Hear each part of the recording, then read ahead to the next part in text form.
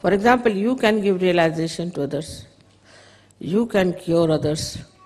You can feel the vibrations of others.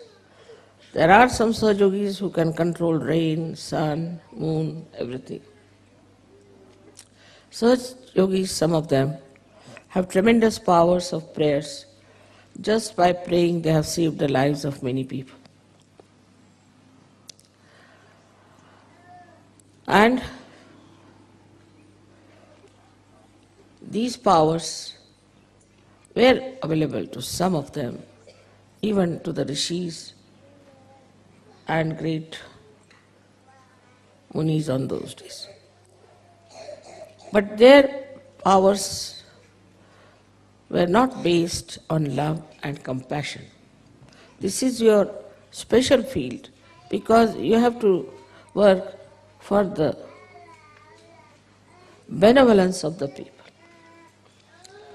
Their field was to protect themselves or to destroy. So they developed powers of curses, like sharp. They could curse people. You haven't got that power. You cannot curse anyone. Very nicely, that power I've cancelled.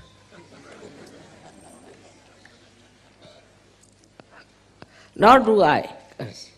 I can, but I never curse it. Because our basis is love and compassion and tenderliness.